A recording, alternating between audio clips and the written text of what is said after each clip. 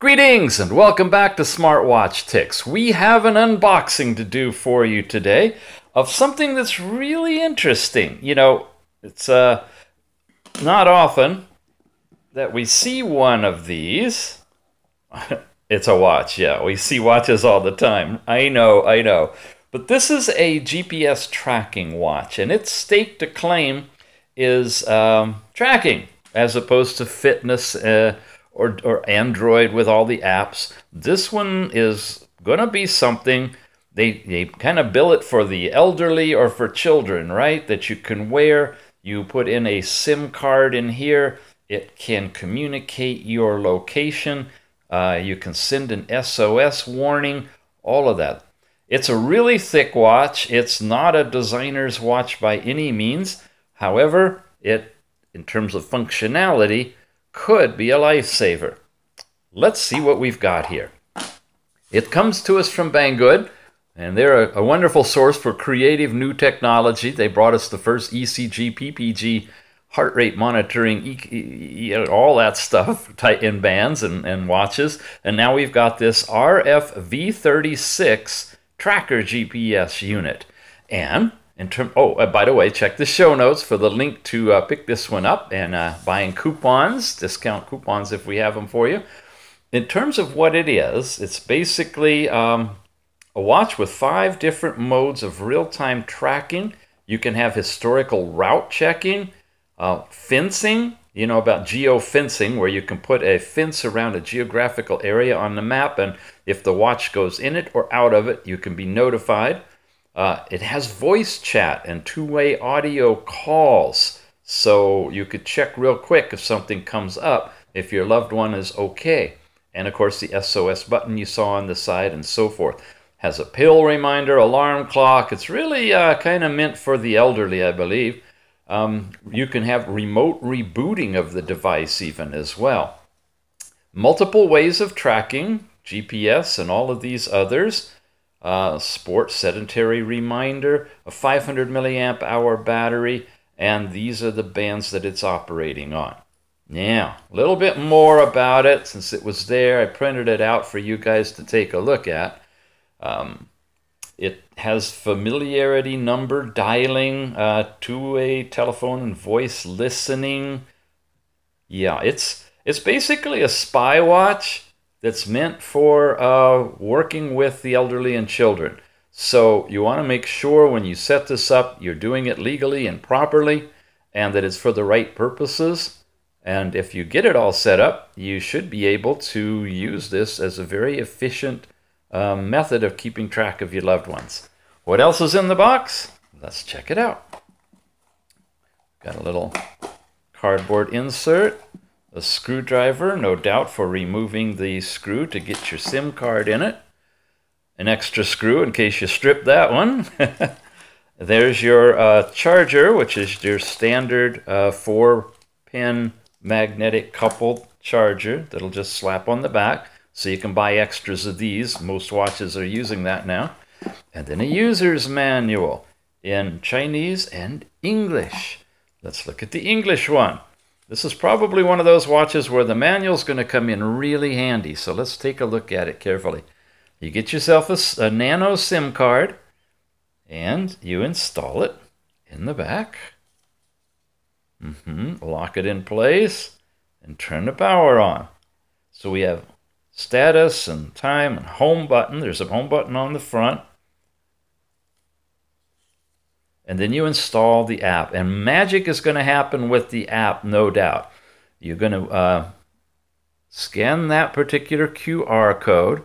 And then you log into the app with the 10-digit ID number and the default password, 123456. All right. When you do, then you're set up, I suppose. You set the SOS number. And how you do the calls, checking for location. Now look at this, heartbeat and blood pressure inspection. You can provide a reference value of the heartbeat and blood pressure remotely with this watch. Wow. Okay. Now we're seeing a new trick from an old pony, right? It has no signal after a SIM card installation. Problems, I guess, you could work on. It says device is offline, so forth. Relatively sophisticated piece of telecommunications technology that really relies on having a SIM card. I don't even see any mention of Wi-Fi or anything in here. Oh, there it is. Okay, we do have Wi-Fi, good, and GSM. So if it's a setup and it's on the zone in Wi-Fi at home, which where most elderly people may be, perhaps you don't even need to have the SIM card, but you could have all the technology in it running on Wi-Fi. It might fit a need for a particular family, might be yours, who knows? Let's charge it up and take a look. To turn it on, we press and hold the side button, and we get Santa Claus with hello on the screen as it boots up. And I got to tell you, had high expectations for this watch as a possibility, but due to some critical limitations, I haven't been able to get it to work. But I'll show you what it's supposed to do, and maybe in your country, maybe in your country it'll work. It doesn't here. It needs a SIM card. Without a SIM card, I can't get into connecting with the app. And in order to connect with the app, and it appears to be via SIM and not Bluetooth, I can't change the language. It defaults to Chinese. It's icon driven, as you can see here. I touched it. There's like a telephone book, your telephone, your text messaging, heart rate. I'm guessing now. I'm guessing. Your step count, a music player. Maybe you adjust your volume, a sedentary reminder, and the overall app for tethering, right? And you're back to contacts. And press the button again, it's off, press it again, you get this analog watch. And then I'm back here. And every now and then you can get back to that digital display, but I'm not quite sure how. That's supposed to be a button there as well. There we go. Okay, now that's how we did it. Digital time, weather display is in there, date, and then a bunch of Chinese characters, and your battery charge. Now, that's about all it does for the person who's wearing it, and I did show it to you on. It would look like this. Now, imagine that this is in the hands or on the arms of very young or very old who really are not very technologically savvy. That's fine, because this is supposed to be more or less a remote monitor that a different user actually, would maintain data connection with via the app. So let's talk a moment about the app and then we'll come back here. Man, this was hard to get. You saw the little app icon in there. You can scan that one on. I showed you the QR code already that was in the, turn that down just a bit, in the manual. Either of those, if you scan them and you try to load them up on your phone or your computer or whatever to download the app, you can't get there. Something's wrong. It just loops within the website and you never get a final page. So, trick is you have to go to the web address that's in that whole, and I'm not even going to show it on the screen here for you. You gotta own this thing to do this. You go into that location and you take off all of the suffix stuff, so it's just the .com type thing. Go into there, roam around, try to find where you can get into the app, set the app language for English, if that's your language, and download the app called Any Tracking. This is not in the Google Play Store. I'm not sure it would ever get approved by Google. You're at your own risk of compromising all your information in connecting this whole thing up. Just be forewarned. Goosey territory. I'm not comfortable. I did set up an account to get into it, and that's what's covered up here because your opening screen looks like this. Your user number, and each one of these is uniquely identified, not just by the IMEI for the phone, but by its own specialized number, which is what's there, your password, and you can choose which mapping system you want it to use and have it remember all of that stuff. Once you log in, you're taken to this page, which has your user ID up there as well. This is the master two pages, this page and this page. of icon driven. In this case, it's in English because the app is supported in different languages. The interface to speak with, interrogate, listen to, and everything you're going to do with this watch. So let's walk through these. Real time takes you actually into the Google Calendar or the Google Map. This can switch you to the satellite imagery, or this is the map imagery. And it's so close, you could pick your nose and watch it happen. That's probably me right there. There's a big circle here, which is your error area. And that's basically where I am. It's a tiny little building out in the middle of nowhere. Okay, here's the next adjoining houses and such. So you zoomed way, way in when it gives you this, this image, and it updates it every 10 seconds. And that would be all fine and dandy if I were actually linked to the watch, but I'm not. So what it's doing is finding the location of my phone, is the best I can tell. Because I don't have this with a SIM card, and there's no way that I can see that you can put it on Wi-Fi. I have a protected Wi-Fi environment. There's no Wi-Fi symbol up here, so not sure. But anyway, if you were connected with a SIM card cell phone connection, this should be giving you the location of the watch. What you're seeing here is the location of the phone. The next icon is Voice Talk. When I go in here, I get to this page. And this is where you would actually have a voice conversation with the person on the watch. So if you got some data that was important and you needed to check on the health of that person, you can press and hold to talk and say something. I am pressing and holding. Lose your finger to cancel the recording. Alrighty, I'm losing it. Wait a minute, it's not counting down. There we go. Now it's recording. Okay.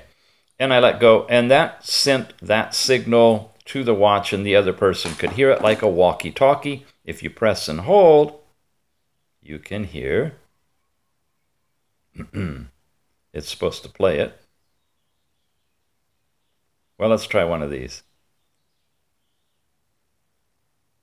This is another test. Testing 1, 2, 3. There. That's when I did a test earlier. It's funky, folks. It's funky. It doesn't seem to work all the time. I am pressing and holding. Lose your finger to cancel the recording.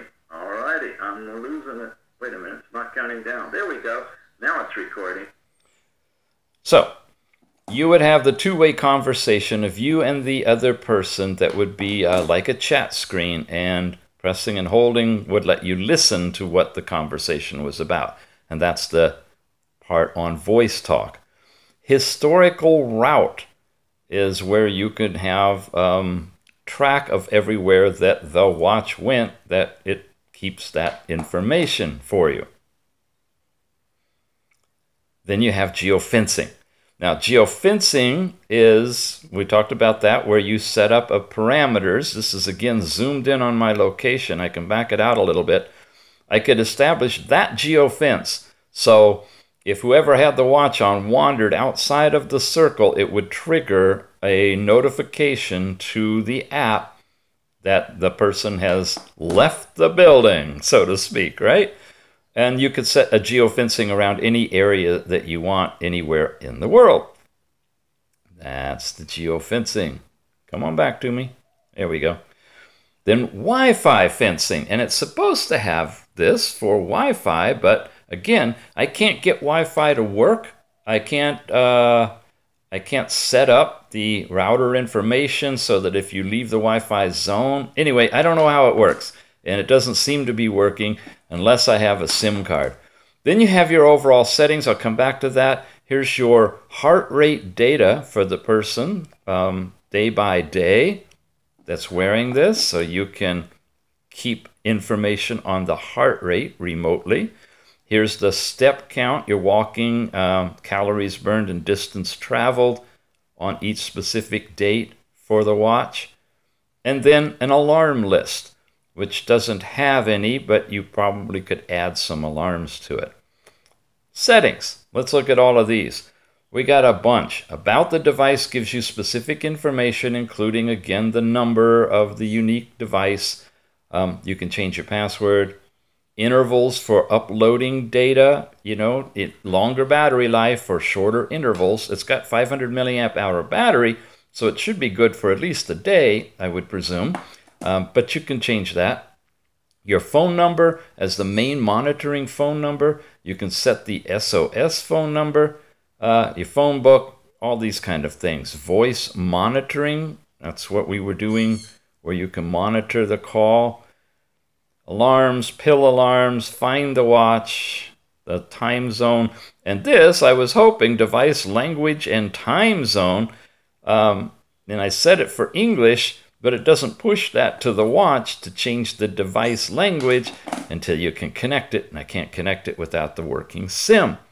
Remotely boot and remote power off. Again, if you can communicate with it, you can do all of that. So if you can get past the obstacle of there not being SIM capability, I believe it works only on 2G, because I've used 3G AT&T in the USA and it's not able to connect. But if you do a 2G SIM and it's fast enough for the small level of data that you're transferring, you might be able to get this thing to work for you. You can set reminders, have frequently asked questions, and log out. And when I went into the FAQ, you can tell that this is still a work in progress out of China. It has not been internationalized, because what you get is this. So for those of you who want to flash your Google Translate on the YouTube screen right now, you can, and it's cut off too, and I can't move it or scale it. You can translate some of this, I guess, and see what it's telling you in terms of FAQs. But that's pretty much all we've got. It doesn't do anything more. It really is, as I can understand it, meant for you to be able to monitor the health and location of someone of concern, elderly or youngster probably, remotely with an app to the watch, and track all that stuff as you go. And if you're interested, once again, you can pick it up through Banggood. You can check the show notes down below. I'm pretty sure I do have a coupon discount for you on this one. And see what it'll do for you. Again, check it out to make sure that the SIM capability will work in your country, because it's critical to setting everything up on this device. We will see you again soon, and I'm going to be bringing in Android watches. If I can't get any, I'm just going to grab one and take it apart for you. I'm itching to touch another Android watch. All right, we'll see you. Bye.